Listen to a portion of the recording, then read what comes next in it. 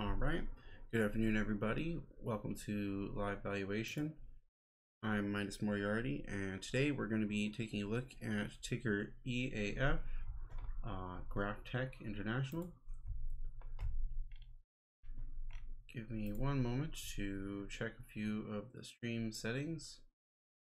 Make sure everything is up and running.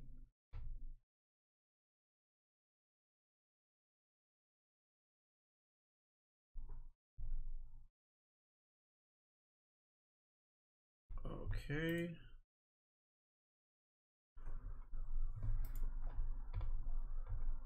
All right, so pull ratings sheet out. I didn't pull that out yet. Need that later. Pull it over to the second screen. Okay. So GrafTech, been kind of looking at this one for a little while. Been meaning to make a DCF for some time now, but here we are today. They are a producer of graphite electrodes used in the production of various electronic parts and semiconductors. Basically, they use a large amount of carbon as well as what are they called? Now the terms are like totally my mind. God damn it! Petroleum. There's a certain petroleum byproduct. God damn it! Why is the words not coming to my mind for the specific shape of the petroleum? Petroleum coke. Yeah, that's what it is. Damn it! It's like just look it up since I was already looking at this earlier. Petroleum coke. Couldn't remember the word for it. One of the byproducts of petroleum processing is a highly baked on carbon process of petroleum coke, as it says here, carbon rich solid material that derives from oil refining, referred to as coke. So the usage of these petroleum cokes along with a high amount of carbon in order to produce graphite electrodes.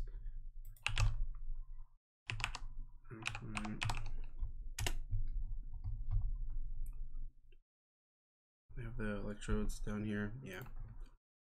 Graphite electrodes carry the electricity that melts scrap iron and steel, sometimes direct reduce iron and electric arc furnaces, otherwise known as EAFs, hence the ticker. That's actually where they got that name. Electric arc furnacings, which are used in the vast majority of steel furnaces. So essentially, this is a company that has a pretty interesting competitive space in the processes of building semiconductors at a stage that's a little bit closer to the natural resources involved. So it is a commodity company, but it is,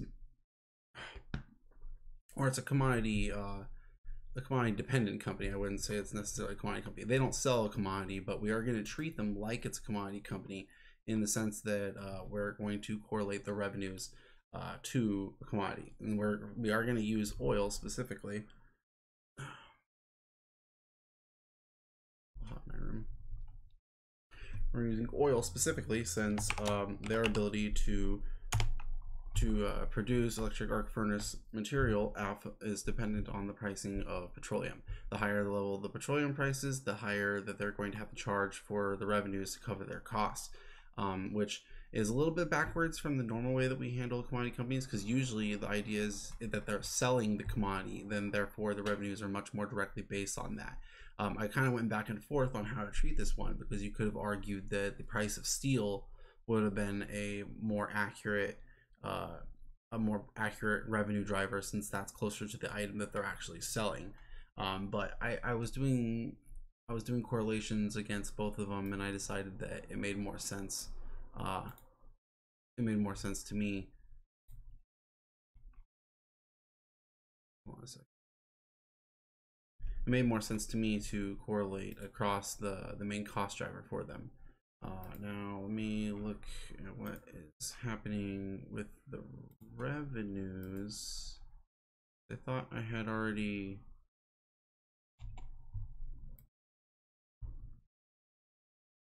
in statements G8. Why did the formula?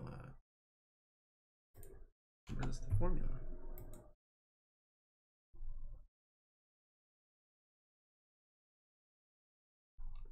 Oh, I didn't realize that this got deleted. I must have, yeah, I must have accidentally erased that when I first went onto the page. So you're like, where did the formula go? Anyway, back to what I was saying. Sorry, accidentally deleted a square, and it was kind of throwing everything for a loop. But anyway, as I was saying, so if you take a look at the correlation between it, I did a correlation against the stock price and the revenues against steel, and there was basically only negative correlations to be found. Now there's only a relatively low positive correlation to be found against the revenues for petroleum, but I'm going to take the positive correlation over a non-correlation.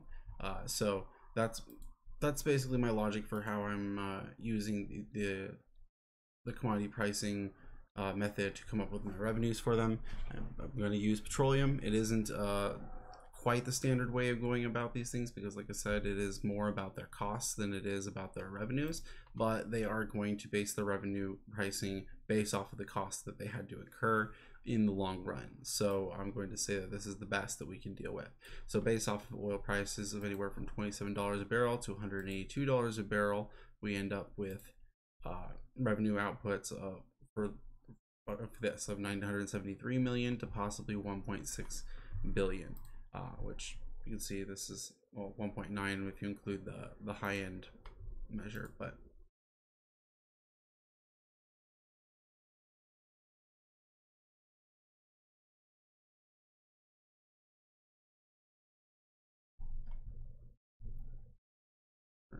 hold on a second.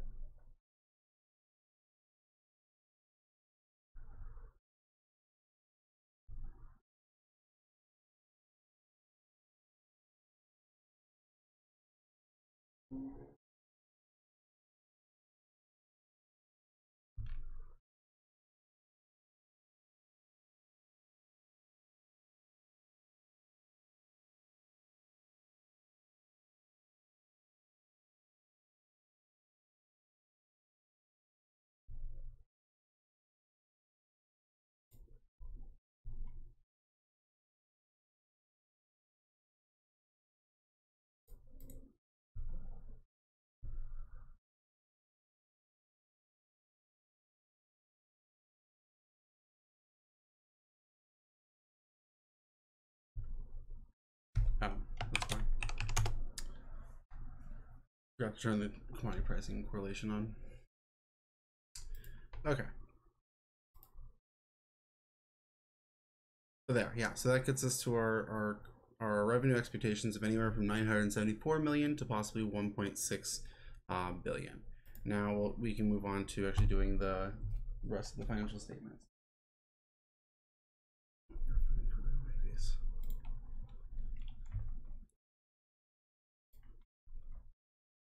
And I'll play their second quarter earnings call while I work.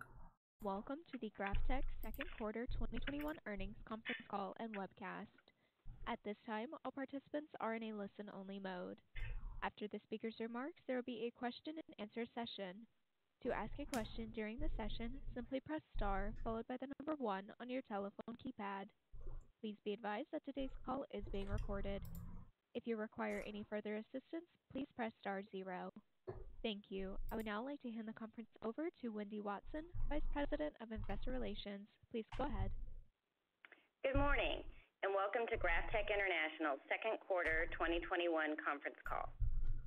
On with me today is Dave Rintoul, GrafTech's Chief Executive Officer, Quinn Coburn, Chief Financial Officer, and Jeremy Halford, Senior Vice President, Operations and Development. Dave will begin with a review of our safety performance, current industry conditions, and our demand and production levels. Jeremy will discuss operational matters and give an update on our ESG initiatives. Quinn will cover financial details, and Dave will close with final remarks and open the call to questions. Turning to our first slide. As a reminder, some of the matters discussed on this call may include forward-looking statements regarding, among other things, results, performance, trends, and strategies. These statements are based on current expectations and are subject to risks and uncertainties. Factors that could cause actual results to differ materially from those indicated by forward-looking statements are shown here. We will also discuss certain non-GAAP financial measures, and these slides include the relevant non-GAAP reconciliations. You can find these slides in the Investor Relations section of our website at www.graftech.com. A replay of the call will also be available on our website. I'll now turn the call over to Dave. Thank you, Wendy. Good morning, everyone, and thank you for joining our second quarter earnings call. I hope you, your families, and your colleagues are all well. We begin, as we always do, with safety. Our year-to-date total recordable injury rate is 0.43 through the end of the second quarter, indicating our continued focus on the safety of each and every team member. Health and safety excellence is a core value at GrafTech. As you can see from this chart, we have made meaningful improvement over the last few years, and our ultimate goal is zero injuries with every employee going home safely every day.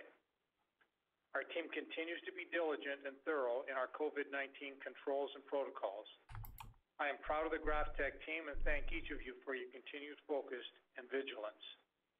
Now turning to slide 4. Industry conditions remain positive across key indicators. We continue to see improvement in both pricing and capacity utilization rates in the global steel markets during the second quarter. Steel industry pricing continues to increase, with most types of steel at or near all-time highs. U.S. hot-rolled coil values are currently over $1,875 per ton, up $375 over an additional 25% since we reported first quarter 2021 earnings. The global steel manufacturing utilization rate outside of China was 75% in the second quarter, compared to 73% in the first quarter of this year and 56% in the second quarter of 2020.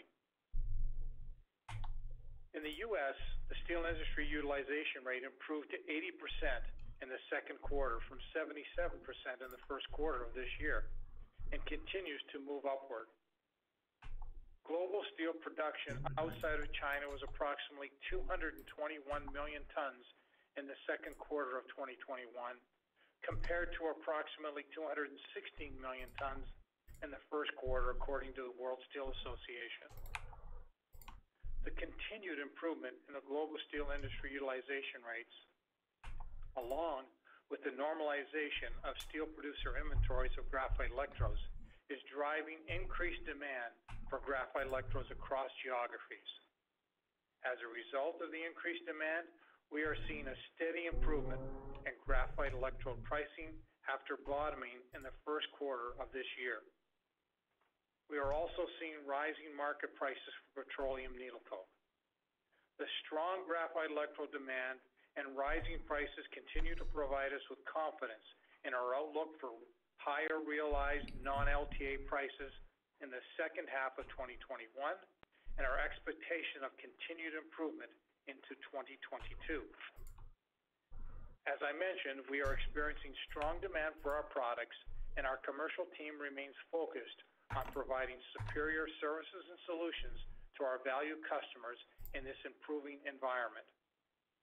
We have not changed our estimates for graphite electrode sales and volumes under our LTAs. Now turning to slide 6. We are pleased with the sequential and year-over-year improvement we delivered in our second quarter production and sales volumes. In response to strong demand for our graphite electrodes, we produced 44,000 metric tons of electrodes in the second quarter, up 22% compared to the first quarter and 33% compared to the second quarter of 2020. Sales volumes of graphite electrodes rose to 43,000 metric tons in the second quarter, up 16% compared to the first quarter and 39% compared to the second quarter of last year. Our second quarter shipments were comprised of 27,000 metric tons of graphite electrodes under our LTAs at an average approximate price of $9,500 per ton, and 16,000 metric tons of non-LTA sales at an average approximate price of $4,100 per metric ton. As a reminder, the pricing we recognize in sales and income lag negotiated prices. Thus, the second quarter $4,100 per ton average of non-LTA pricing represents price negotiations that actually took place in late 2020 and early 2021. Net sales in the second quarter increased 18% compared to the second quarter of 2020 to $331 million.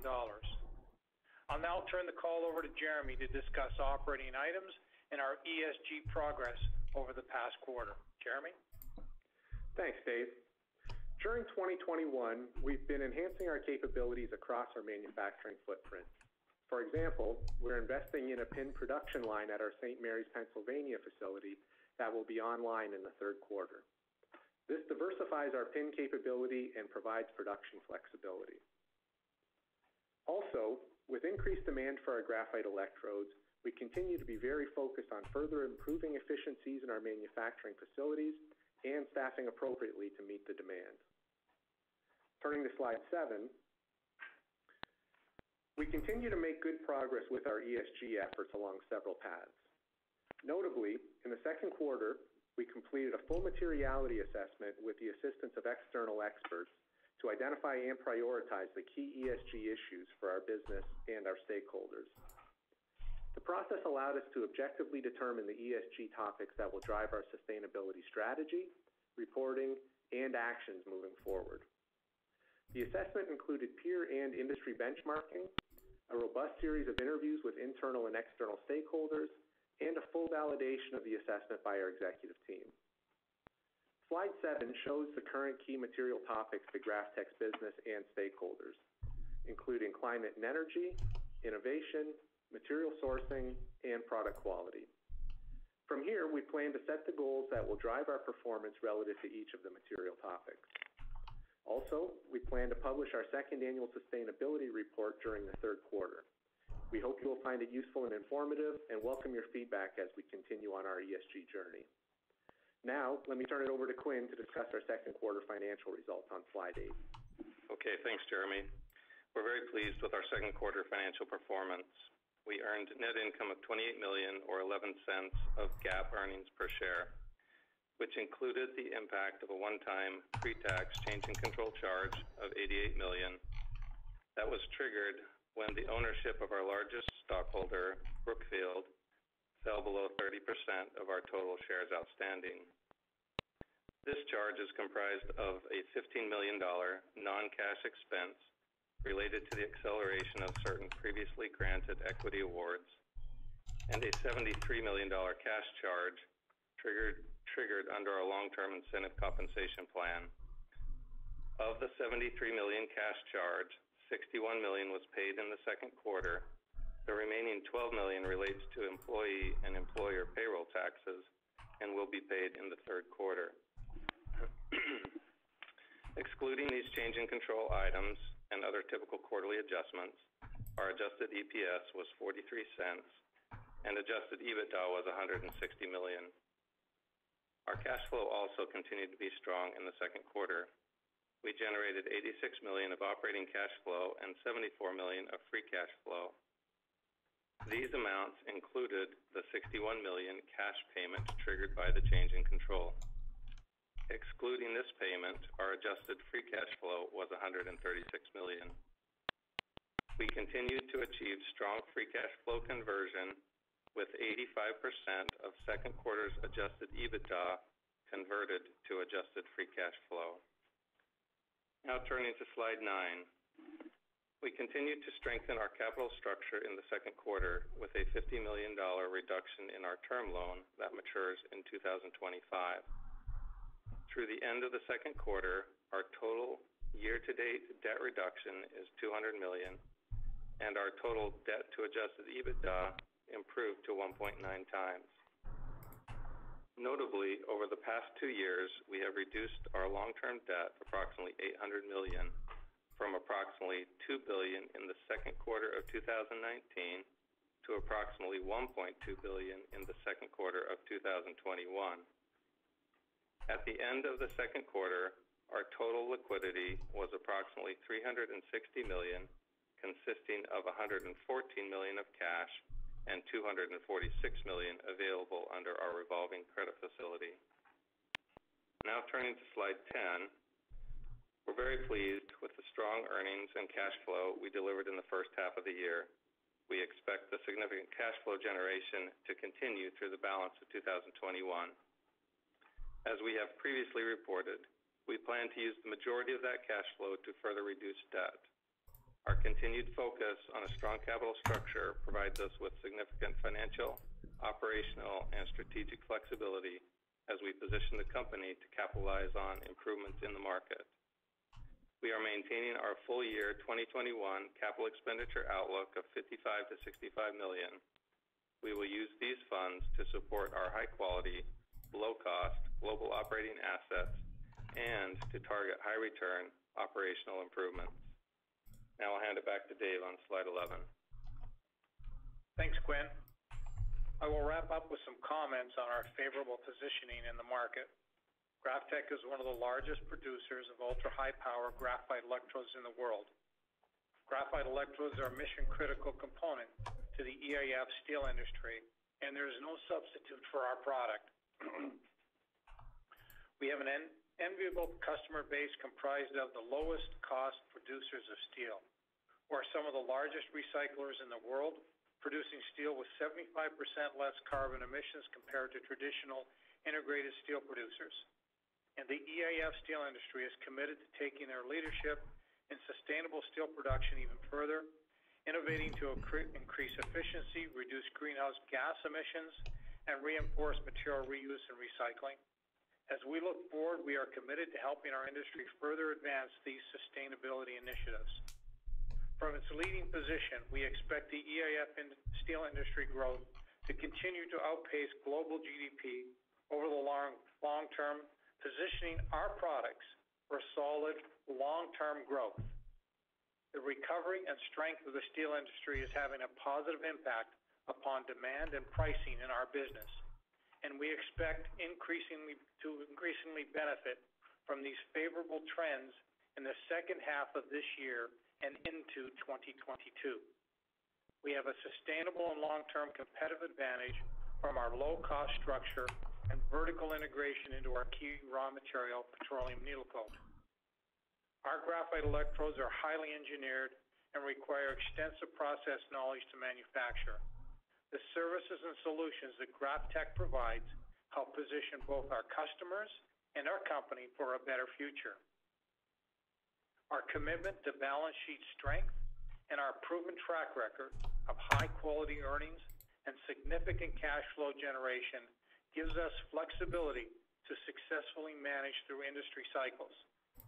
With the commitment of our people and our significant competitive advantages, we continue to strongly believe GrafTech is well positioned to deliver results today and over the long term. This concludes our prepared remarks, and we'll now open up the call for questions.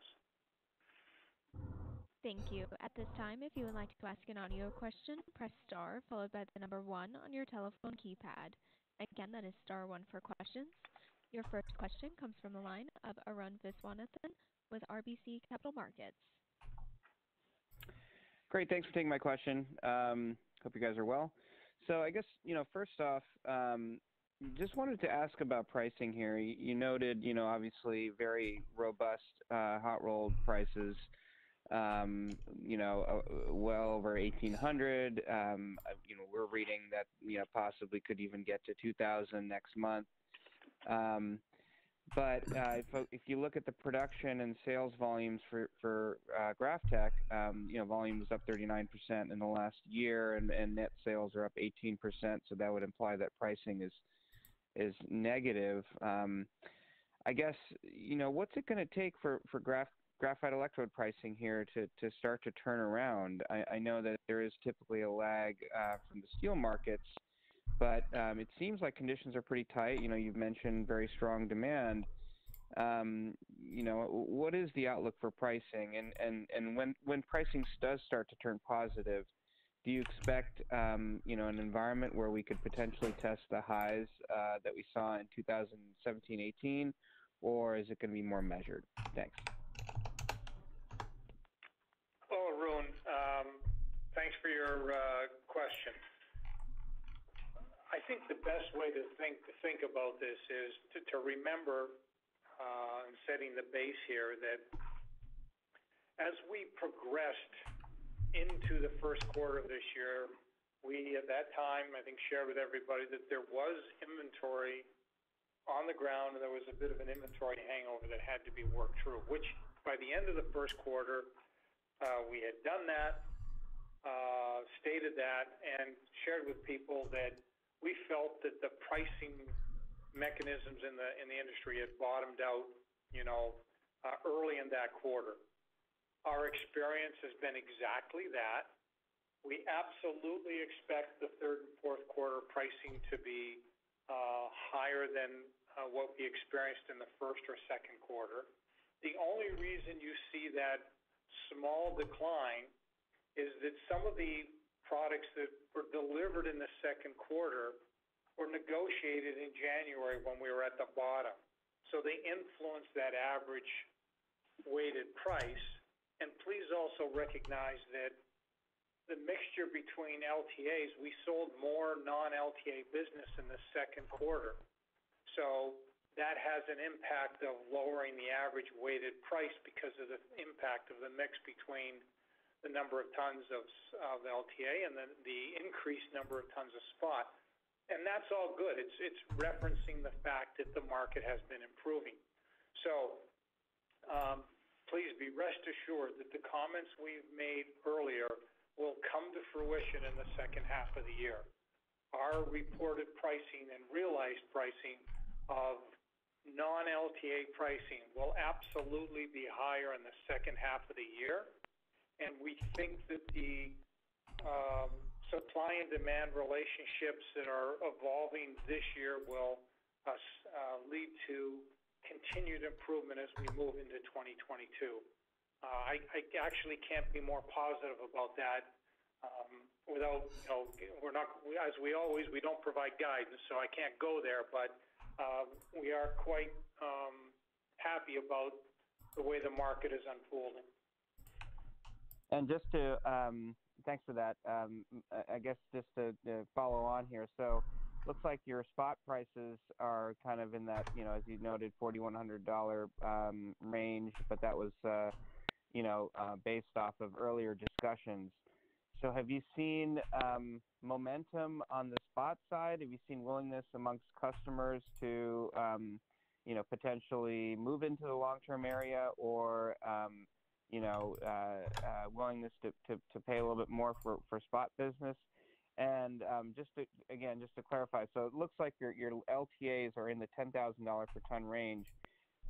Would you consider what's the strategy here? Are you more interested in getting more of your customers onto some of those LTA volumes, or are you interested in broadening out the spot book, given what you just said, as far as that you're very optimistic on upward momentum in pricing? Thanks. So just to reiterate, the LTA numbers that we're reporting are more like in the $9,500 range, just to set that table. But to answer your question directly on where we're heading, recognize that most of the LTAs that we're talking about today don't mature until the end of next year. So our perspective is it's a bit premature to begin discussions about something that won't come to fruition until the end of 2022. It would be more natural for us, and our expectation is that as we get into late August, September next year, so 12 months from now, 13 months from now, there'll be more discussions about the portfolio of products that we can bring to our customers, of which one of those products is absolutely LTAs. And our expectation and belief is that there'll be some customers that will want to do that, and we'll do the same thing as we did in 17. There'll be 3 and 4 and 5 year arrangements, and we'll see how the market goes in. And you're absolutely right. You've caught on something. We wouldn't normally go there until that time next year, but we're in a rising market right now, and I think both us and our customers will want to see, well, where does life take us over the next 12 months and what makes sense? And, we've got hundreds of customers, so, they'll all have their own view on what best fits their future. So I expect that we'll have, as we've had in the past, a mixture of both LTA and non-LTA business. And sorry, one last one, if I may. Just want to get your thoughts on needle coke. There's obviously been strong demand on the EV battery side as well. So, do you think the needle coke market is tightening up as well? And do you see that as likely, inflation, coming in that market as well? And is there any opportunity for GrafTech to participate in businesses that are outside of electrode manufacturing? Is that something that is an opportunity for you at all, or you'd contemplate even? Thanks. Arun, you hit the nail right on the head there. There's our belief would be, yes, the growing improvement in the graphite electrode market, as well as the movement towards EV, and you saw the announcement here in the United States that the president has signed an order that policy that by 2030, half the vehicles sold by the automotive industry, need to be non-carbon emitting, which implies EV. So those pressures are all good from our perspective, because it will and should have the effect of putting some pressure on the needle coke market. And I'll remind you that we're 2/3 independent on needle coke. This is an absolutely positive development for GrafTech. Increasing prices on needle coke, we are quite fine with, largely because, as you would know, translates into pressure for our competitors to increase graphite electrode prices, which we're quite fine with, and then it increases our margins particularly across the 2/3 that we're self-sufficient on. Which is exactly why I chose petroleum to be my revenue driver rather than steel. Glad to hear that he confirms my logic with that. We like our space. It may be their primary cost, but it's a primary cost that they can in fact pass on those costs to their customers in. So it's effectively revenue. Us to provide the best returns to our shareholders. Great, thanks. Your next question comes from the line of David Gagliano with BMO Capital Markets. Hi, good morning. Thank you for taking my questions. So I wanted to drill down a little bit and just try and get a little more detail if possible, please. First of all, third quarter, you've talked quite a bit about improving pricing. You've talked about how contracts or prices were negotiated back in late 2020, early 2021 for the second quarter. So obviously you know the price for the third quarter. Can you just tell us what the price is going to be for the spot volumes that are committed for the third quarter? That's my first question. And then the second question, which is related, if you could talk about volumes themselves and how we should expect those volumes to compare to the second quarter, and as we move into the fourth quarter as well, if you could talk about the volume expectations. That's my first set of questions. Thanks. Thanks, Dave. You're absolutely right. Given that the dynamics of that, you're spot on. We know today what our third quarter numbers are going to be, and a reasonable portion even of the fourth quarter. And we've always tried to be on this call in our interface with all of you transparent, but very clear in terms of guidance, et cetera, that we're not going to provide it.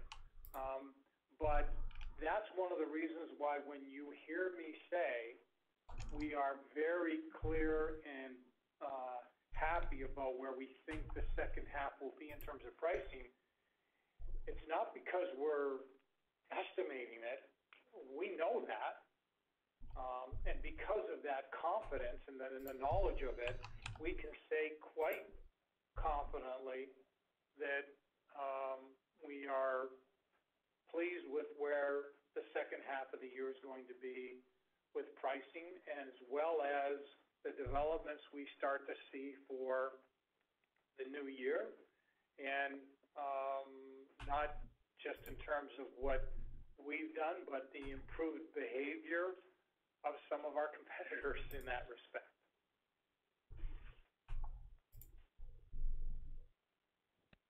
Okay. Well, I appreciate. First of all,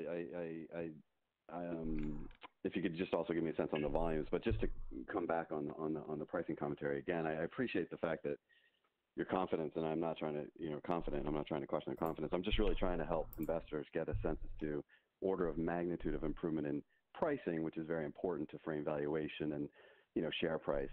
So from a visibility perspective, it's important, I think, to at least give a sense as to where you think prices are going in terms of order of magnitude. For example, $4,100 a ton.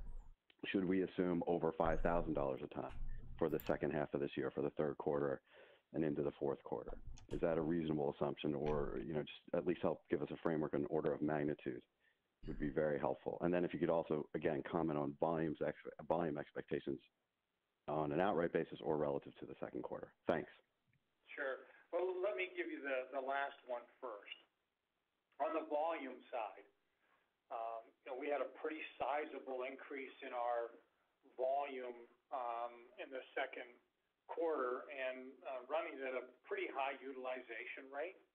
And so as we move into the second half of the year, I should point out, and we normally do this every year in the third quarter. We have a short repair schedule every year in the third quarter, repair outage at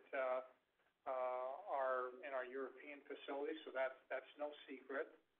And then that's only 10 days or so long, 10, 12 days long, 10 in one plant, 12 in another.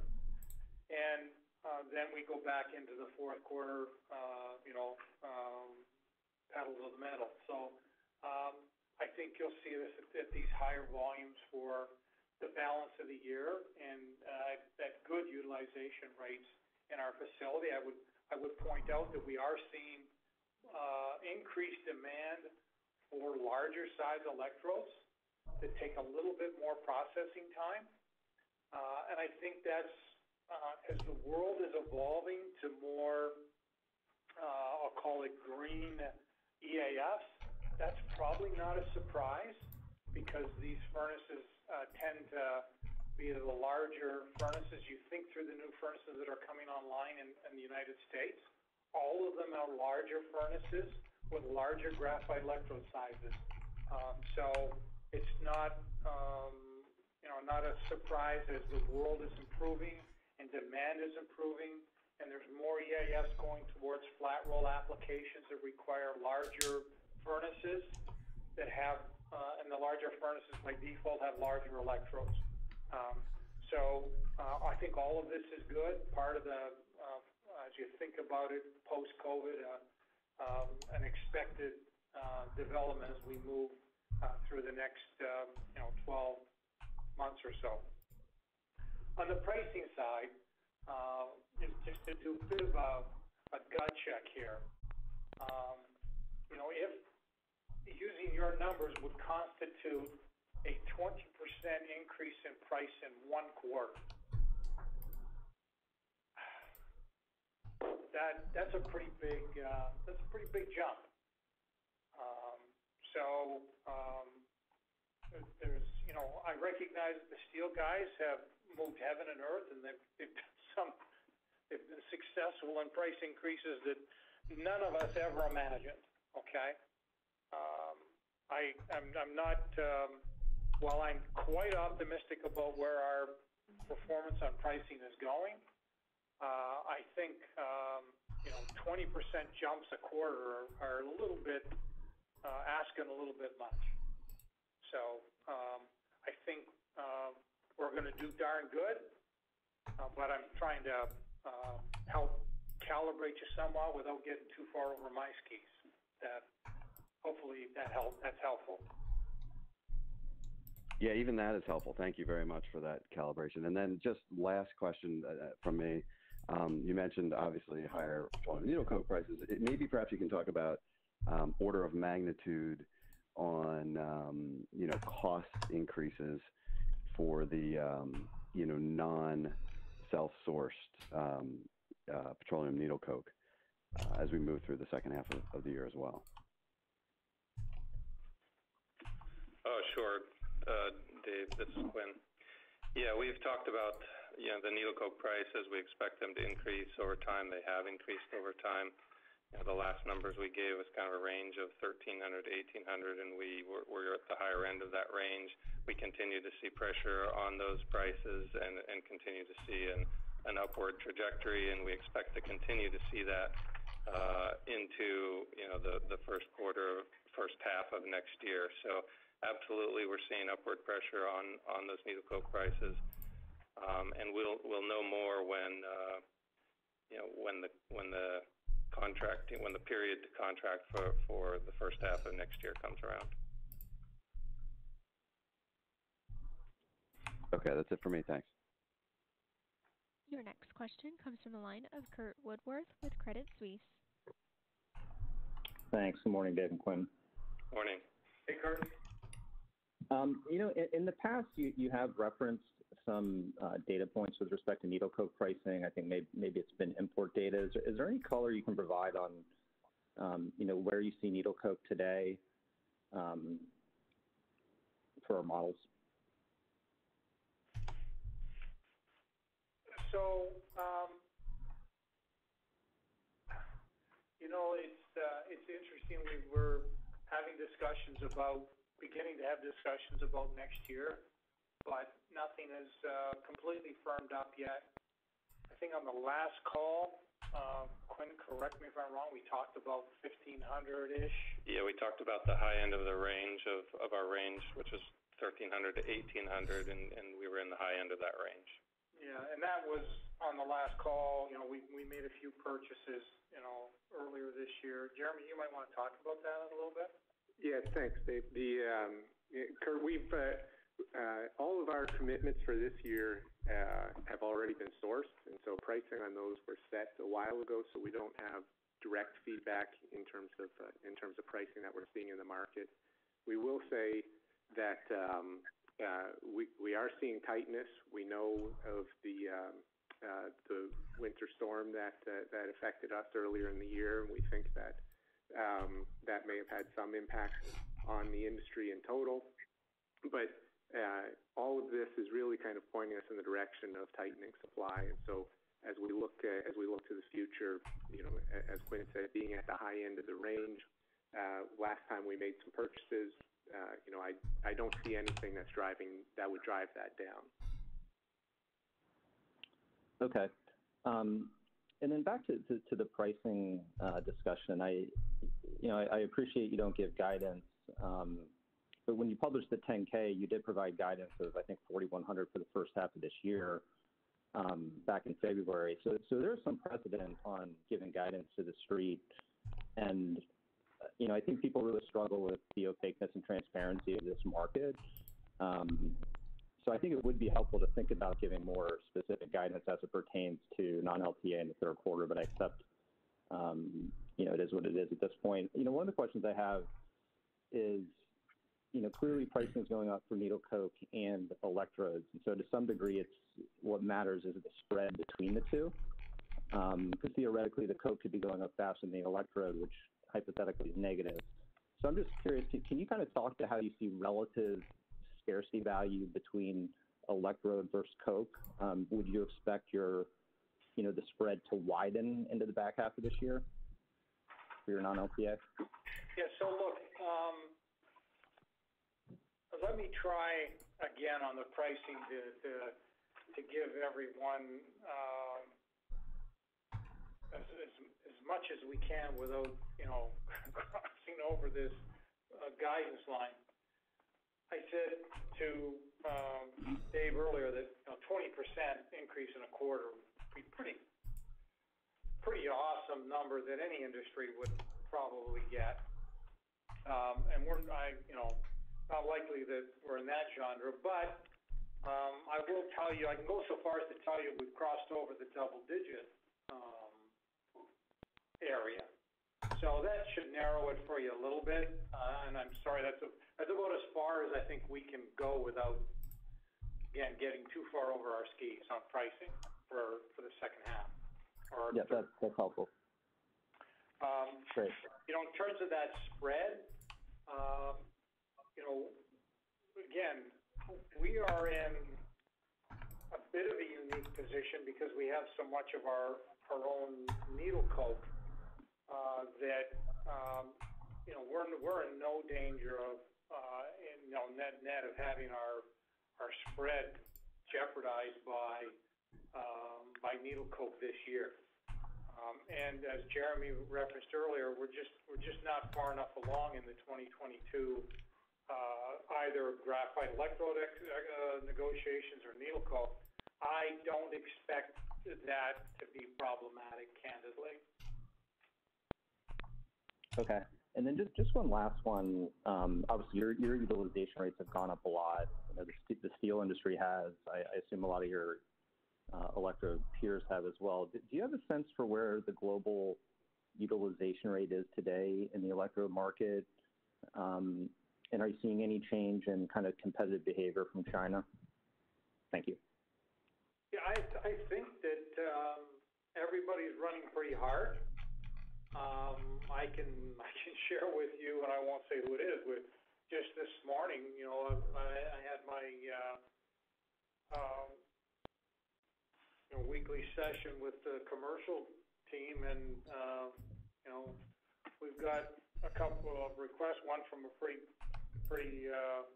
substantial customer that is asking for some help because one of our competitors is having a tough time staying with them, and we already supply them. So we're going to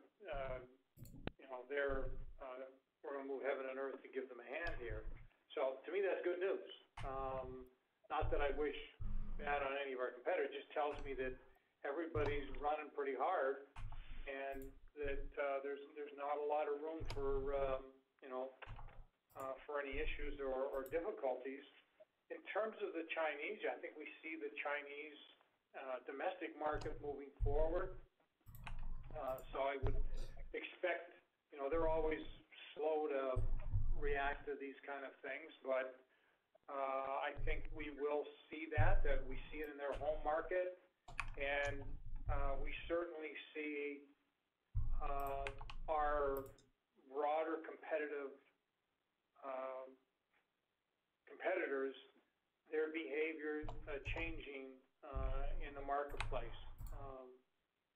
There's no question in our mind about that. Great. Thanks very much. Best of luck. Okay. Once again, if you would like to ask an audio question, press star followed by the number 1 on your telephone keypad. Your next question comes from the line of Alex Hacking with Citi. Morning, Quinn and Dave. Not to beat a dead horse on the pricing, but have prices been effectively going up steadily since January? We're in August now. Has it sort of been a steady increase going up every week, every month? And any sign of that upward pricing momentum stalling out yet? Thanks. Yeah, I think it's fair to say that. I wouldn't go so far as to say it's been perfectly linear. I would suggest that, of late, it's probably at a higher rate of change than it was, back in March and April. But I I think as soon as we got that inventory number in line at the end of the first quarter, we saw, pretty much an ongoing improvement, and it's picking up a bit of a head of steam. Okay, thanks. I was going to ask about the inventory. So, your view is that inventory today is fully normalized? Oh, yeah. It was pretty much fully normalized at the end of the first quarter. Okay, thanks. And then just one final one, an accounting question. Maybe I'm being dumb here, but the $88 million of change of control costs, how much of that was in COGS and how much was in SG&A? If I look at SG&A at $76 million, it seems like $55 million would be in SG&A and the rest in COGS. But if you could specify, that'll be helpful for our model. Thanks. Yeah, sure, Alex. You're right on. It's 55.5 in SG&A and 32.5 in COGS. Perfect. Thank you so much. You bet. Your next question comes from the line of David. Gotta specify them fixed costs versus them variable costs. Definitely not a stupid accounting question at all. From NeoCo, can you just comment on, again, some sort of framework around, other input cost pressures, if there are any, and just order of magnitude what you're seeing there? Thanks. Yeah, sure, David. It's Glenn. So we talked a little bit about this last quarter. One of the things I mentioned was, we were seeing increases in freight. That's no surprise. Freight costs have increased, I think, globally for everyone shipping anything. So we did see, headwinds with regards to freight cost in the quarter. That was probably the biggest single, headwind with regards to cost. To a lesser extent, some headwind on other raw materials. And then, of course, with the higher volume, we are using more third-party needle coke. So those were all cost headwinds. On the other hand, we were able to benefit from the higher volume in that we had a lower fixed cost per metric ton. We could spread our fixed costs out over more volume, and that helped offset some of the headwinds that I just mentioned. So all in all, our cash costs for the quarter were about 1.5% higher than Q1. We felt good about our ability to maintain those, and we'll continue to see headwinds going forward. Certainly with freight, that tends to be a bit of a wild card. Certainly with the higher usage of third-party needle coke, we'll do our best to continue to offset those higher costs and those headwinds in the coming quarters. Okay, that's helpful. Thank you. So order of magnitude in terms of reasonable assumption moving forward outside of the petroleum needle coke line is sort of a 1 to 2% cost quarter-over-quarter cost increase on per unit basis, a reasonable expectation for each of the next 2 quarters, or is it going to stabilize in your view? Yeah, like I said, freight is a bit of a wild card, but based on what we know, it's not, it's probably not an unreasonable assumption with the caveat that freight really is a wild card. We're seeing some unusual increases there, but again, we're working very hard to manage those. Okay, great. Thanks very much. Thank you. I would now like to turn the call back over to Mr. David Rintoul for closing remarks. Thank you, Hillary, and thanks to all that participated for your questions and interest. I'd like to take this opportunity to wish everyone on the call health and safety in the coming months. We thank you for your interest in GrafTech International, and we look forward to speaking with you in the next quarter. Thank you very much, and have a nice day. Thank you. This does conclude today's conference call. You may now disconnect.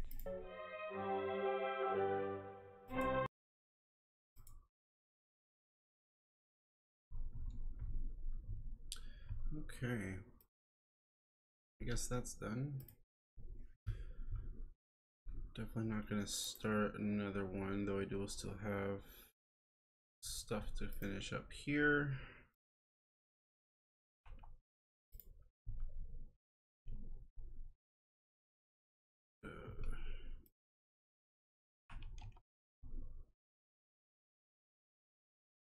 $10:04:52.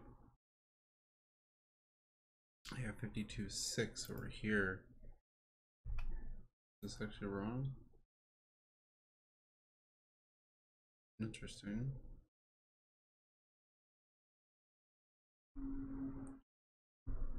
Just a moment. 833, 805. 833, 805. We don't actually get the liabilities. 351, 901. 351, 901. Long-term debt, other long-term liabilities, and deferred income taxes. Yeah, those are all fine. Okay, so then it's just the equity page that's got to be screwy. This,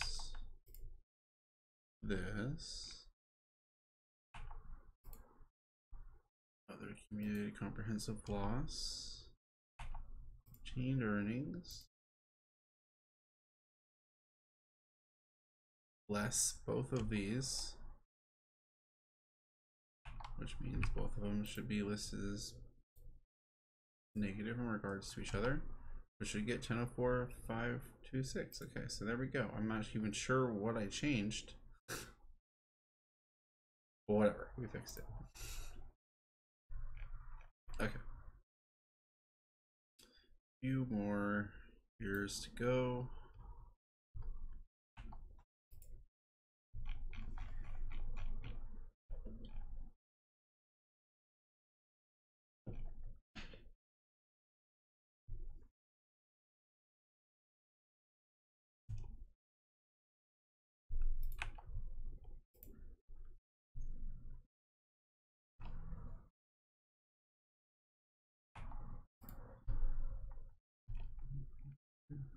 Oops, I'm screwing it up.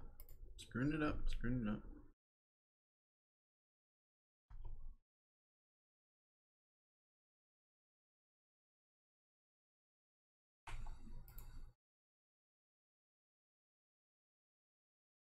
The rationalizations.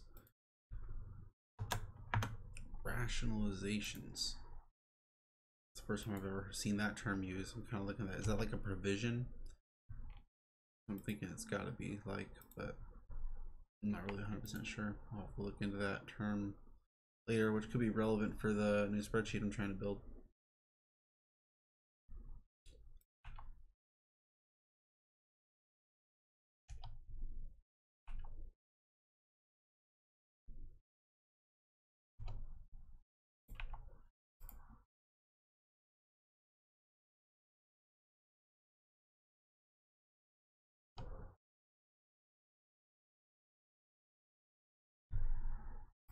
I miss.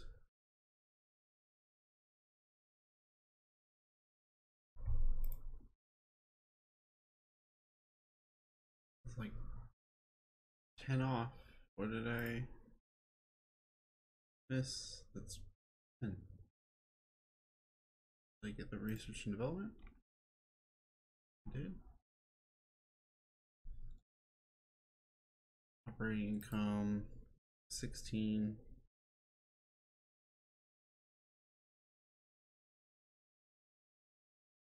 What did I screw up? Rationalizations.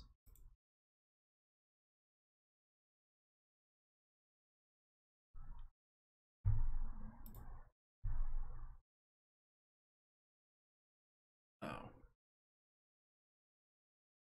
I'm seeing it now. This is AI.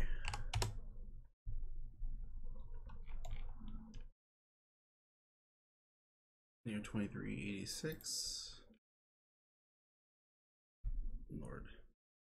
Always something where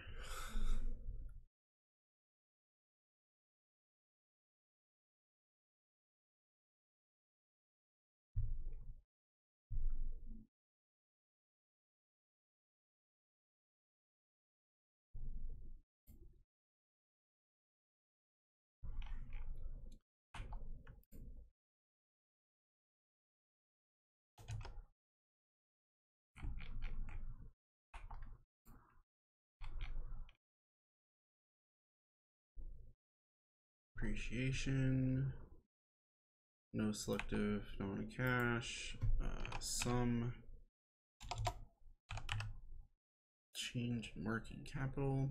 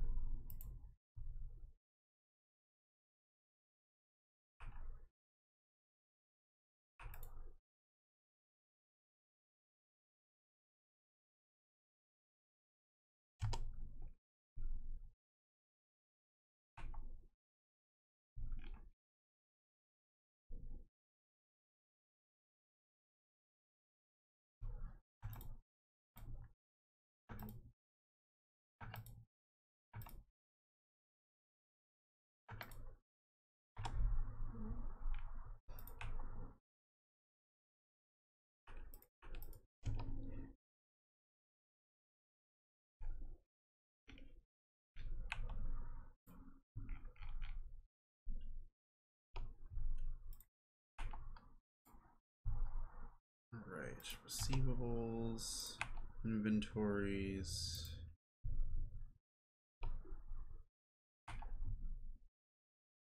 prepaid expenses. That's it. 775 for current assets. Now plant, equipment, accumulation of depreciation, goodwill,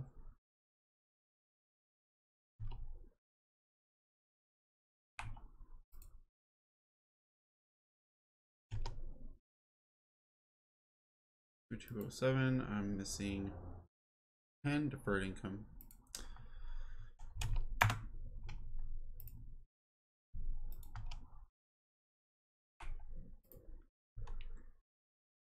Short-term debt plus accounts payable, which will count income taxes as part of. Other accrued liabilities plus this rationalization item.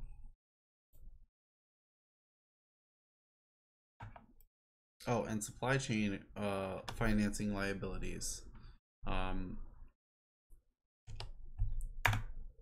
They're calling it a financing liability, which to me means it's debt.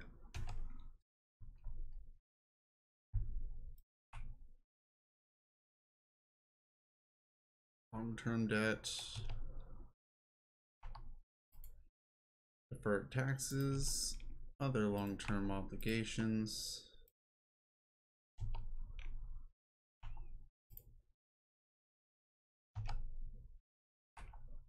common share, excess capital, retained earnings or deficit,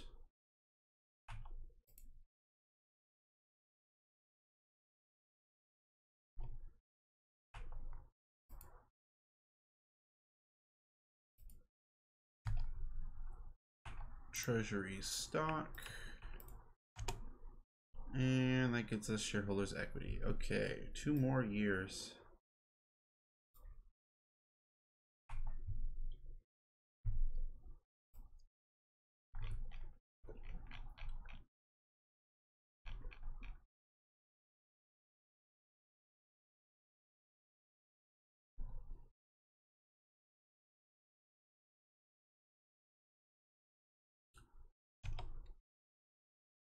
Cost of sales, selling general and administrative,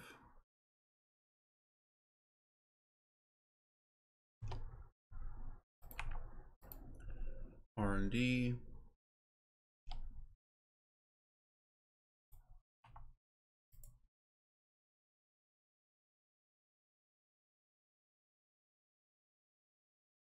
interest income,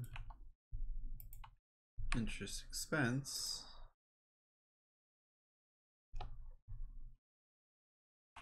provision for taxes,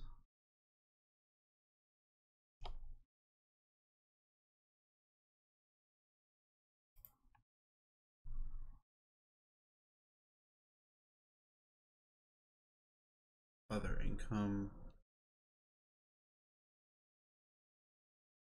What am I missing? I'm missing this one, but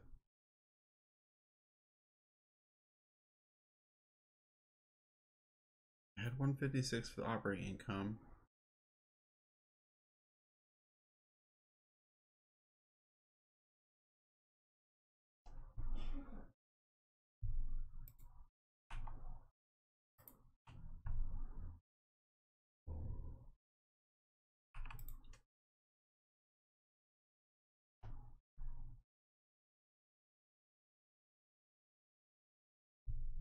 Oh,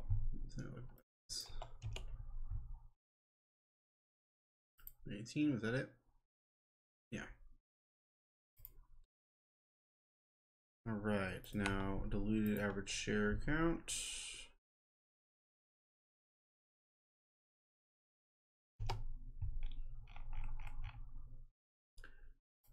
Depreciation and amortization. No non-cash selective adjustments. Sum of change in working capital.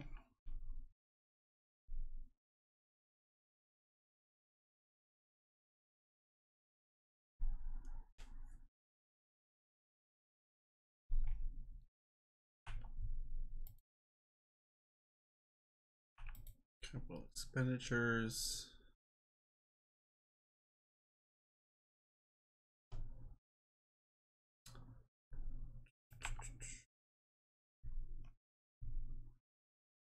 Financing.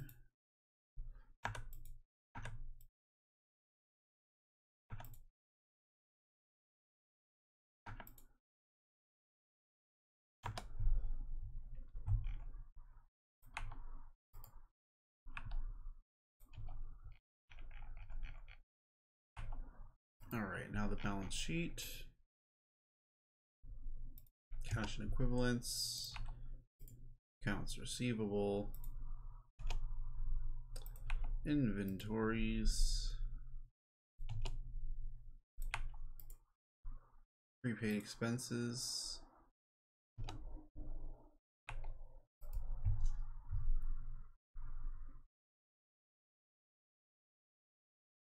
Property, plant, and equipment. Accumulated depreciation. Goodwill. Other assets plus deferred income taxes. Short-term debt. Accounts payable. Plus accrued income. Go back to the short-term debt and let's make sure we add in the financing liabilities.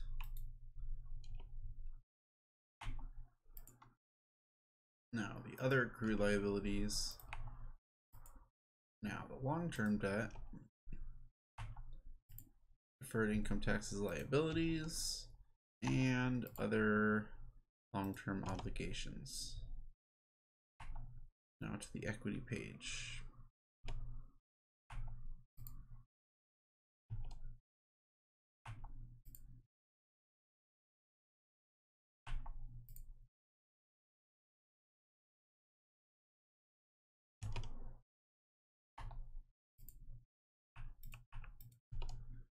G49 equity.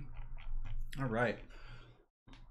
Now on to the final year.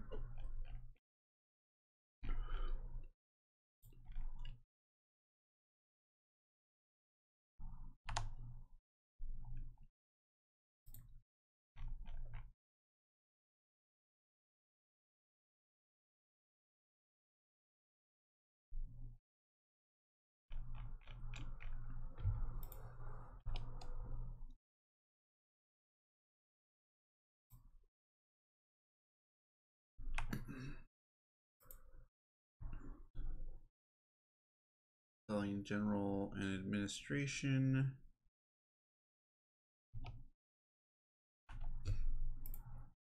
Research and development.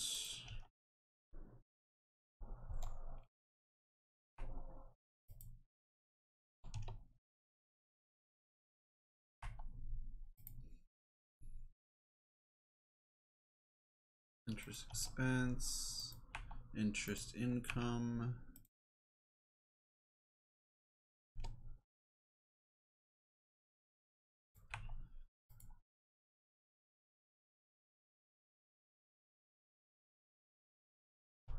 Provision for taxes, other non-operating income,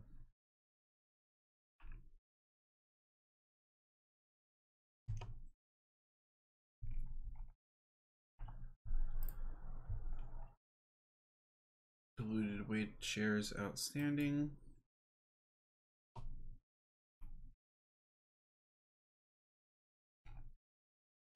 now to the cash flow statement, depreciation and amortization,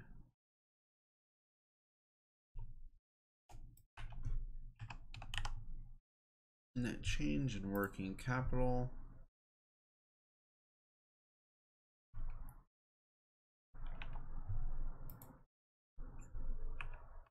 capital expenditures,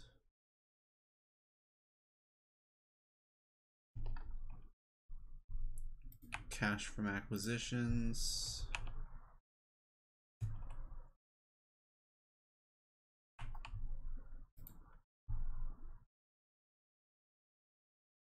net financing,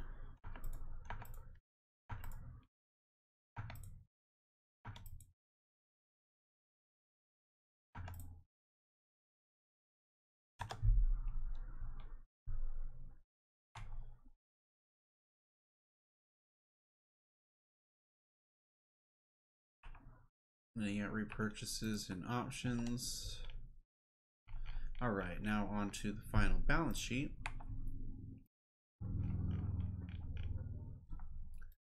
Cash and equivalents, accounts receivable, inventories,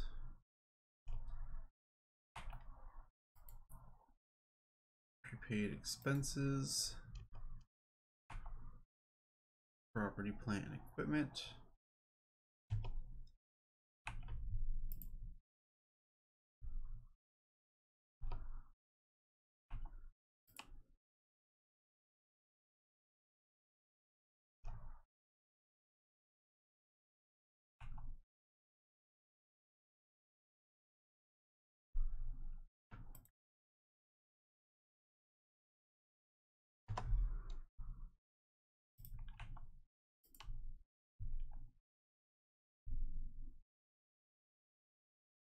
short-term debt plus financing liabilities,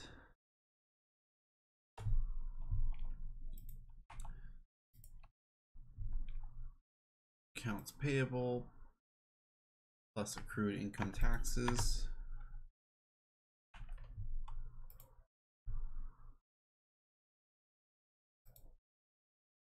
other accrued liabilities, long-term debt, deferred income taxes, and other long-term obligations. Now on to the final equity.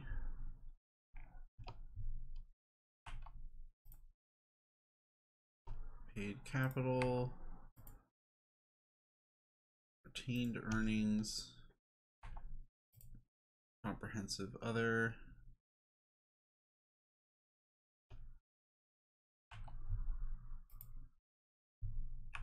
and net treasury. Boom, boom, boom, boom, boom. Okay. There. Busted out the rest of that. Got all 10 years. Good, good, good. Don't get too attached to this. Lots of things to do still. So this is what we're looking at. Can't remember. I did go get all the stuff. I can't remember if I'd actually got the information for their dilution. I'm pretty sure they did have kind of limited information in their 10K on that. So we can just kind of go with what they have as the added effective equity awards, which is currently at about 14 million shares. So worst comes to worst, we can kind of just rely on that number if necessary. But I did also acquire, didn't I acquire some information on their shares outstanding. Yeah, okay, here's some of the information from the options, as well as some of the like the normal options, as well as the compensation options, but I couldn't really find much on the restricted shares, or at least not anything that matched up again, like I said, because if you look at their, I try to make sure it's like my own share count. If I'm at whatever dilutive effect I add to it, it's like I don't need it to be exactly the same as what the company says, but it should be in the ballpark. You know, it's like unless you have a specific thing that you're like, oh no, this is why my dilution effect is going to be much stronger or much less than what they're reporting. You got to have a good reason for it. So that's the complication part. Oh, whoa, never mind. I said 14 million. It's not 14 million more shares. It's 14,000 more shares, because this is millions right here, actually. So actually, yeah, my bad. They're saying there's almost no dilution whatsoever. So actually, maybe these do match up. I was reading that in the wrong scale, because if you add restricted stock units here plus the outstanding options, then I end up with a total of 858,000. And then there is also this number, which is 906,000.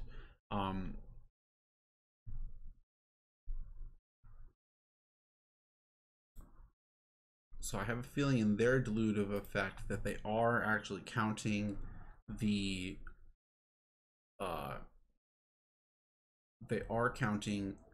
options, but I don't think that they're counting the restricted stock.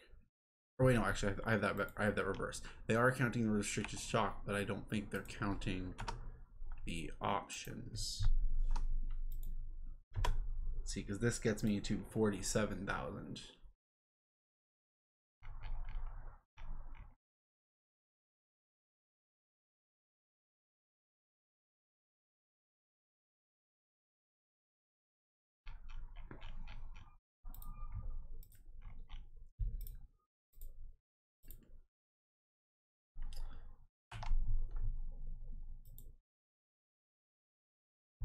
Yeah, I think I'm going to use the 47,000.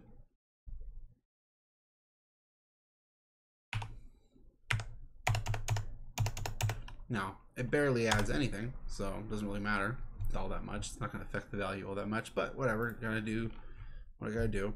All the other factors are in place. I already did their segmentation. I already did their the revenue dispersions and disaggregation. I already did their book debt with 5.67% weighted average book debt with 3 years outstanding.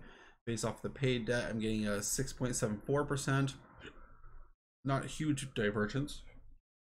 That's okay. I can go ahead and just leave that in place. The corrected effective tax rate 3-year aggregate is only about 7%, which is a little weird.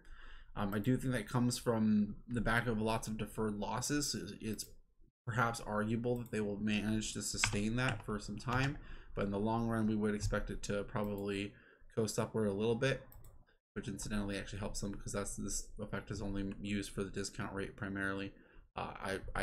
How the taxes actually affect the margin, I just do independently down here, which we still have to get to. As you can see right here, they've been averaging for the last 3 years significant margins, and so we only have really low margins right here. And that's part of the reason the price is extraordinarily low. So once we adjust for those things, it'll probably correct itself, but I'm trying to look at some other factors first.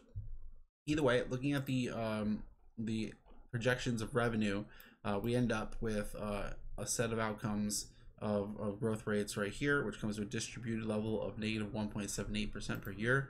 So that's what we're projecting, is that the revenues will actually decline on average 1 to 2% per year for the next 2 years, which again, they've grown rather dramatically in the last few years. So if they maintained that, that would still be a huge increase comparative to where they were a few years ago, but it wouldn't be growth.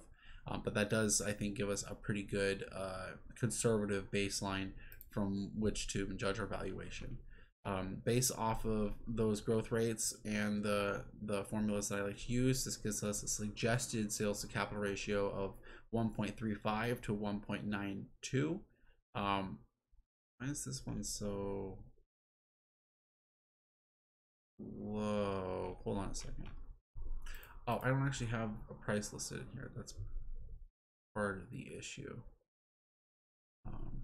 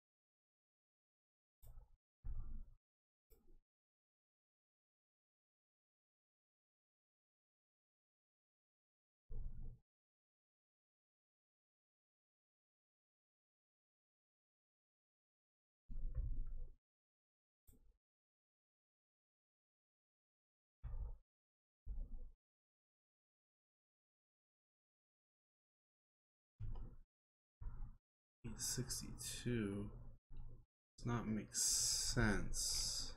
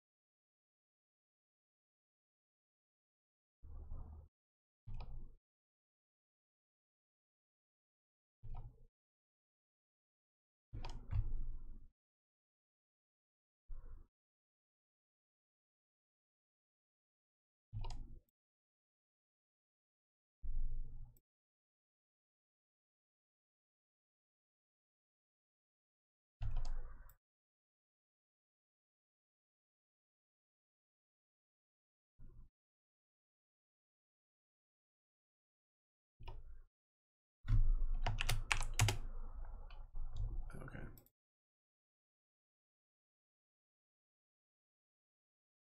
All right, there we go. I don't know why I automatically had this in here as yes when there was no there.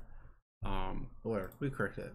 Found the problem. I was a little confused as to why it was doing that, but there we go. That gets us the correct answer. The analyst output comes to 1.1 billion, which actually gets us to distributed sales outcome of a little bit less than 1% per year. A little bit better, so that makes a bit more sense. So then on the distributed basis for sales capital ratios, this gets us formula output of 1.35 to 1.92, but I don't usually hard lock to these outputs, so we'll adjust these a little bit based off some expectations, as well as margin assumptions of anywhere from 15% to 100%. Obviously 100% doesn't make any sense, so it's like the formula is a little bit loose and stuff, but it's just showing us the sensitivity of margins relative to the increase in revenues. So it can't actually go to 100%, but interesting that formula outputs that way. So for margins, maybe 15% is a good base point. Low, maybe not, because like I said, we're not going to go to 100%. Let's maybe use 50% actually as the true cap there, but 5% is also perhaps a good low point. It gets us to a midpoint of 27.5. Again, average of the last 2 years has been 40%, but if you go to a long-term average, it ends up more like 13%. If we go to 9 years, it drops even more. So I need to,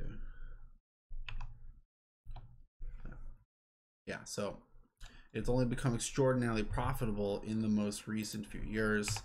That's just something that has to be taken into account.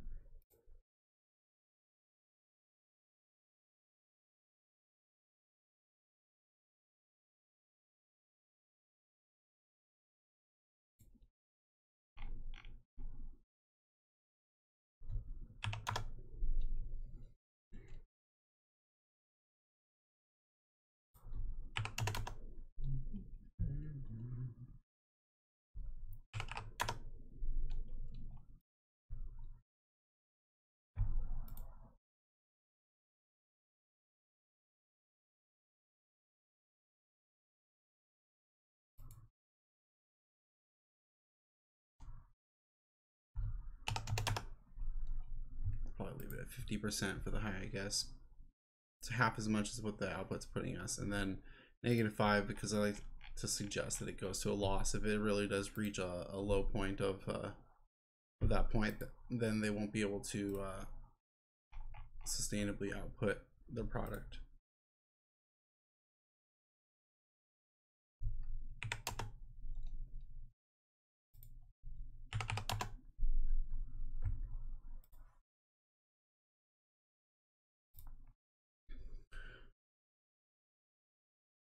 As far as the number that I'd put in place for the analyst, maybe 20%, 15%.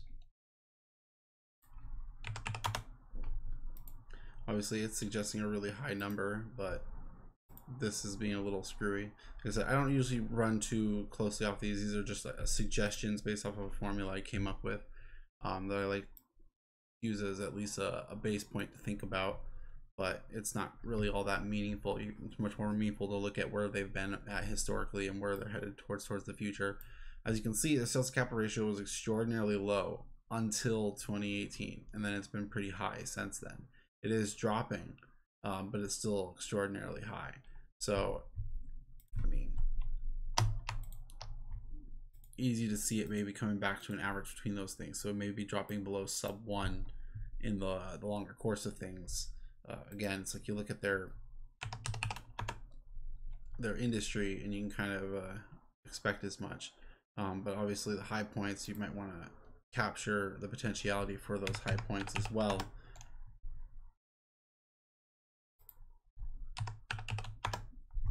That brings us to 0.96, which would be a dramatic dropping from where we are currently, but I think it's a pretty reasonable assumption to make over the course of it. Like, this is where they're currently at, so it's like it would slowly drop over this. So the suggestion that 1.28 becomes 0.96 over the course, I think, is not unreasonable, because it is probably unreasonable that it would go to 25, but it's also unreasonable that it would stay at 1.75 indefinitely. So you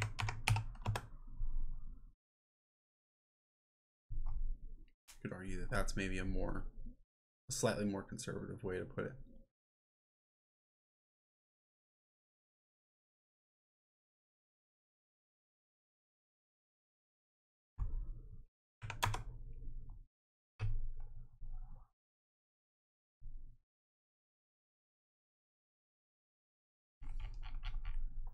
Then there's debt to equity ratio to handle.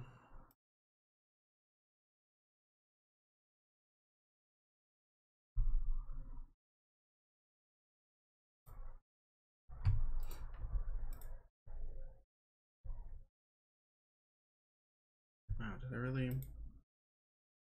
I'm not incredibly off on this, am I?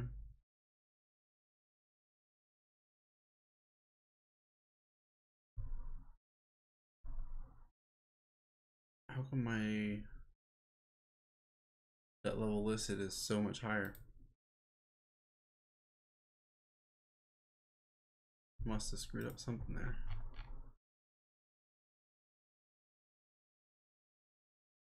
Oh, it's probably like a scale of thousands somewhere.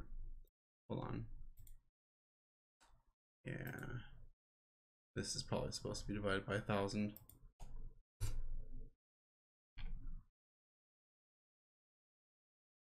I was like, wait a minute, that doesn't make any sense. Yeah, okay. I was say 200% debt to equity ratio. I was like, I don't remember looking at them and thinking they were super levered. Wait a minute. Okay, that makes much more sense. All right, so that drops their cost of equity down to 10%. It's actually 43% debt to equity ratio currently. Weighted average cost of capital 5.77. We'll probably readjust a few more other things because I was kind of taking those assumptions into account.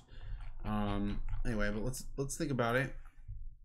We have our default setup kind of assumes maybe about a 45%, so it's actually kind of already in line with a pretty reasonable range of assumptions, in my opinion, based off of that. I do think it's unlikely that they would reach a 0% debt, so we can probably say that that's unlikely. Maybe drop it to 20, 15% or something. And then 100%, well,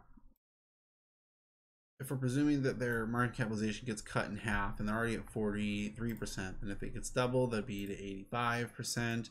And then if they issued a little bit more, it could be higher than 100%. So 100% is perhaps a reasonable range to assume. That brings the expectation to 52%.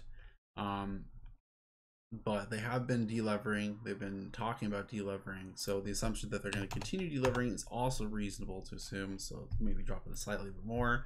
That puts them at 51%, which I'm generally okay with assuming that they're going to increase their debt to equity ratio a little bit over the next few years. So that's okay.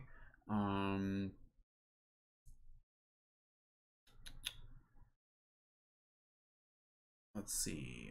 What else is there to think about? There's returns on invested capital for the last 3 years, 27.85% after adjusting for the negative retained earnings that they currently have. It's actually saying that it should be twice as much as that, but I cut it in half whenever I have this sort of scenario.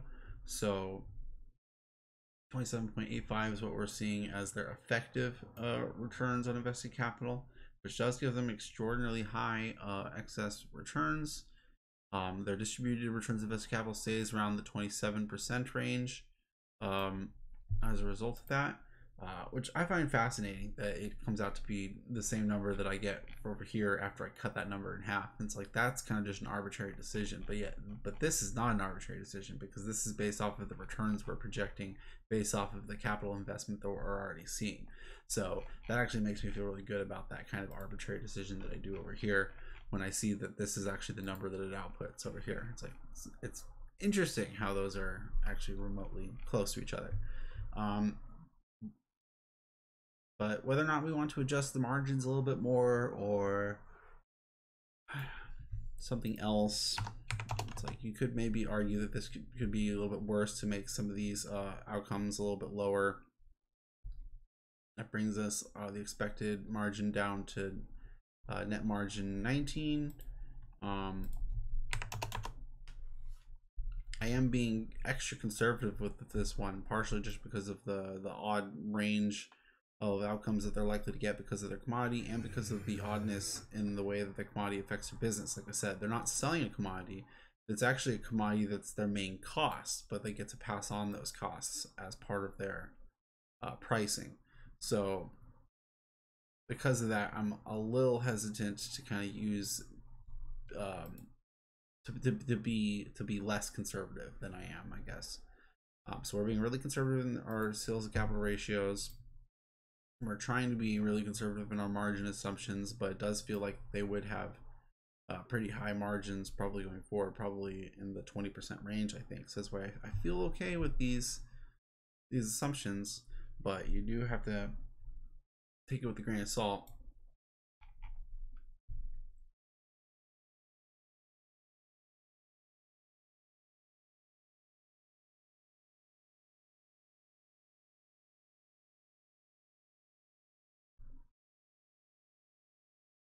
They probably won't do terribly in both the sales to capital ratio and the net margin ratio. They're both relatively high, but it's probable that these things would alter a bit. See, like as you can see here, the sales to capital ratio for the business is actually high. So you could argue that that will remain that way. And if that remains that way, that's awesome. If their margins drop rather dramatically, but their sales to capital ratio stays high, well, then the returns will probably still outcome as one of these sort of midpoint outcomes. In fact, leaning towards more of the positive end of things. But so if net margins come down, but sales to capital ratios stay high, that can make a big difference. Of course, that didn't do that, but that's because of other factors. Sales to capital ratio, by raising the sales to capital ratio, we're actually raising the total capital that's required for that, and we actually have a negative margin on that. So there's a reason that kind of outcome came the way it did. But say maybe -5 in the worst case scenario, and maybe bring this down to 45.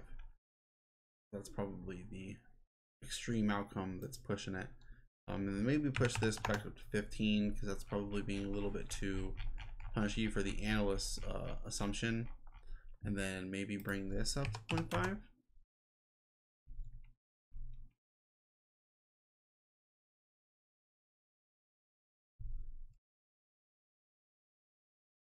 Maybe we'll leave that there, but actually edge this up a little bit further instead.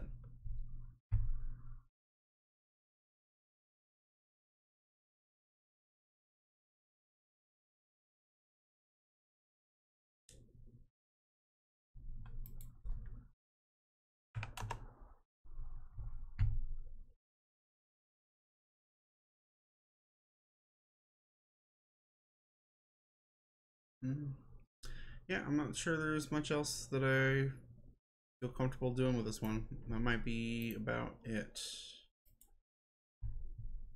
I'm not entirely pleased with a lot of the assumptions that I have with this. I definitely don't feel overly confident with it. But as you can see, even with shifting some of those numbers around, we still just kind of end up in this range where it's like anywhere from negative 10% to positive 10%. It's just, it's not really that, you know, not that much of a divergence. It's mostly fair value, give or take. Give or take a year, seems like the stock's fair value, regardless of how you shift around the ends of these assumptions. It doesn't really seem like it's going to matter much. It's not so different that it's like, are we looking at a 15% return or a 20% return? It's like, well, we're still looking at beta returns, no matter how you spell it. So that might be it. We'll adjust for the default risks and we'll call it a day. So in the most recent year, they have 1.07%. Oh, let's look at their debt versus cash levels. Okay, never mind. They'll be issuing lots of debt.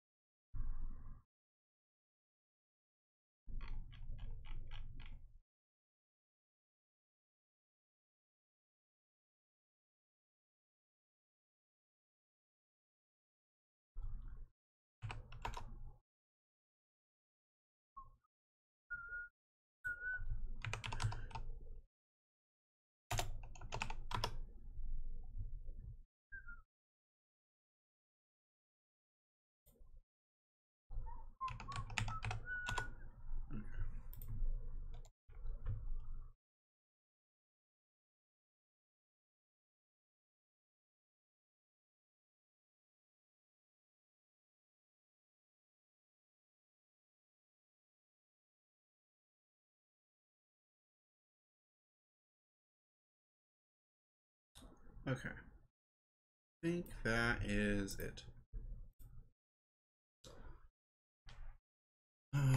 So EAF, ticker EAF, GrafTech International.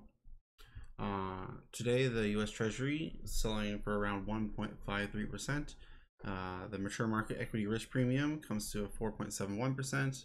For this particular company, after adjusting for company-specific idiosyncratic risks, I come to a discount rate of 10.03%. They currently have a 0.3% dividend that they're paying out. 5 years ago, they had sales of $533 million. In the most recent year, it was $1.2 billion, which comes to a sales growth for the last 5 years of about 18% per year, which is pretty impressive. They have sales capital ratio of 1.6, compared to industrial expectations of 1.77.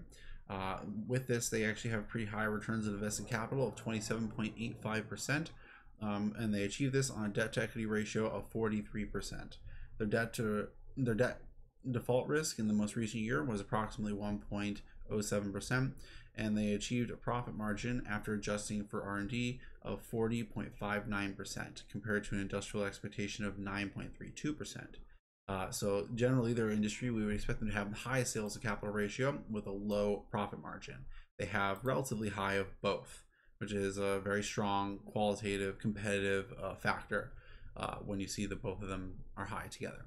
They had profit in the most recent year of $435 million, and they're currently selling for the price of $13.31 per share. We are using an even probability distribution, which is what we use when we use a commodity price model for correlating our revenues. And so with that, we have sales driver of oil or petroleum, and we have oil 5-year price expectations of anywhere from $27 per barrel to $183 per barrel.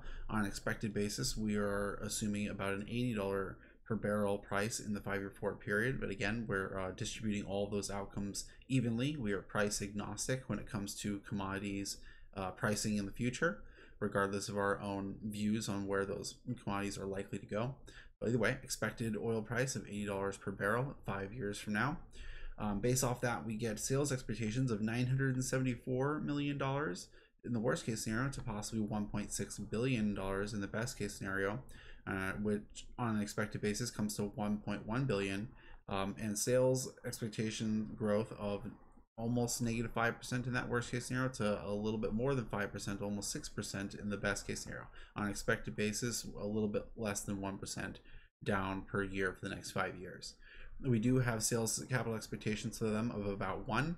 So we do expect that if they do achieve a significant amount of sales, they'll probably have to do a large amount of investments to achieve that, regardless of their recent successes in that. But that could be one area in which we are being extraordinarily conservative, because they used to have really low sales capital ratios, and then they've dramatically increased it in the last few years. You don't usually see companies shift it that dramatically, and so that's why I'm a little hesitant to assume that high sales capital ratio is going to stay in the future, and so I'm dropping it rather dramatically, which again could be me being very conservative.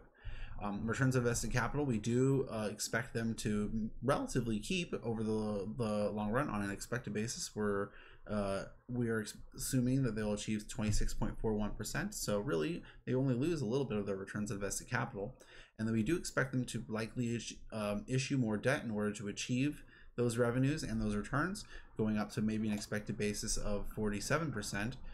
We do think that that does give them a pretty significant amount of default risk, mostly in those worst case scenarios, and so that weighs in a little bit heavier, but it does come to about 3.48% per year, which is relatively high default risk. But again, it's a little misleading. It's actually not as bad as all that, but it's worth noting that if they do have to issue more debt to achieve those revenues, that there is some risk associated with that.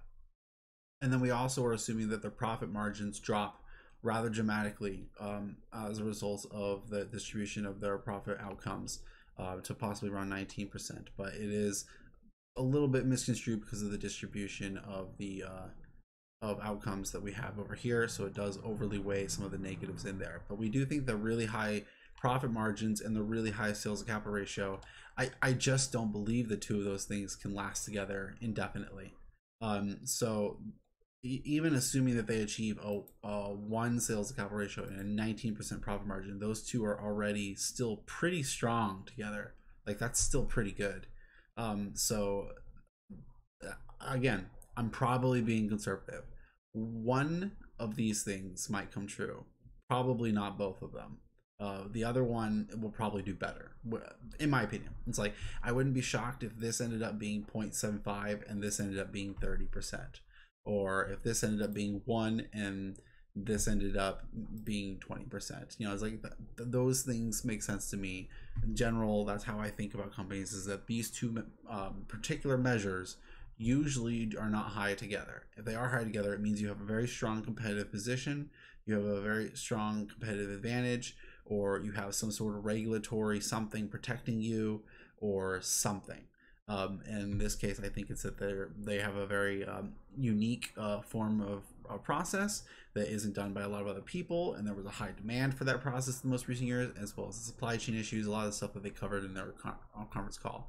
But either way, the point is I'm going into such detail here to make it clear just how conservatively I value this particular stock, just because I think there's a lot of complications and uncertainties associated with it, so I had to value it that particular way.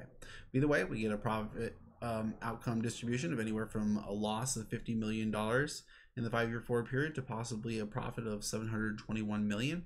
On an expected basis, we're seeing possibly $259 million, which gets us a present value expected price based off the discount rate that we're using of $12.35 per share, which is 7% overvalued from the current price.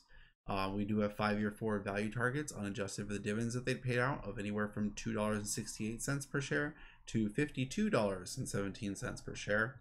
And on an expected basis, we would assume about a price of $19.91, which based off the price that's currently selling would get you an implied return for the next 5 years of 8%, 8.38% per year for the next 5 years. We don't actually have an analyst 5-year EPS growth rate to input, so the short-term pricing metric is outputting something that isn't really all that meaningful right now. And the value score, I do get them for them, even though they're overvalued and have not amazingly high absolute returns, I still get a pretty decent value score of 0.97, mostly because of the like I said, high qualitative factors. But those same high qualitative factors are I'm being rather skeptical of as far as their ability to sustain in the future. So that kind of gets us to the value that you see here. So that's what I get for GrafTech. I do think it's a very, very interesting company, a very great business model, and an interesting place in the economy to definitely have a position. But unfortunately, I do think the price is a little high right now. Mostly, like I said, it's compared to where if I was to bet on one outcome for this stock, I bet it's undervalued. I'm willing to bet that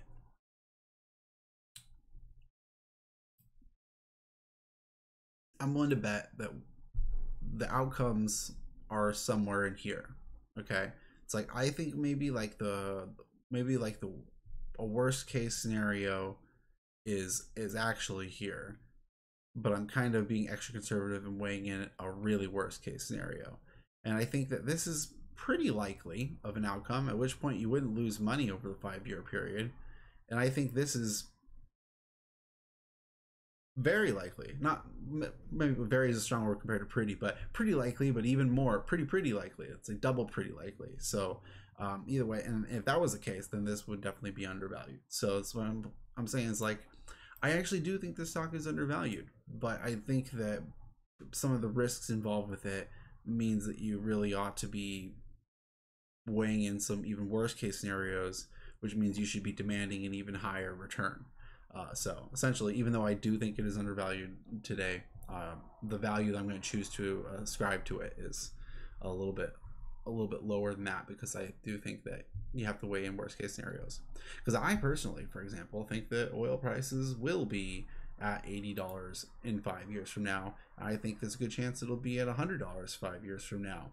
But I don't know that, and you kind of have to assume that maybe you're wrong when it comes to oil prices, because who knows? It could be $50 5 years from now, or it could be $25 5 years from now. So you kind of have to not necessarily run on everything that you automatically assume. So either way, waxing philosophically at this point, we'll basically call it a day. This is GrafTech. Like I said, very, very interesting company, high quality company, well run company as far as I can tell, and based off of the things that matter to me, but it is a little bit pricey as far as wanting to add it to the profile today. So that's going to do it for us today. I'm not sure which company we're going to be looking at on Monday. I know that before doing Scandinavian Tobacco on Wednesday, I had mistakenly said that particular ticker was going to be another Australian gold miner, but that's actually the next one on our list now, because I did double check on that already. So whether or not I'm going to move on to that one next, or the other American company that was left over on, those are the last two on that list, they're there, or if we're going to move on to the next set of companies in our new screen that we had put together. Not sure yet. Well, I'll decide over the weekend, but either way, I will catch you all again on Monday around the time the market closes. That's when we stream. We usually stream 3 times a week around the time the market closes on Mondays, Wednesdays, and Fridays. So I'll catch you all again on Monday.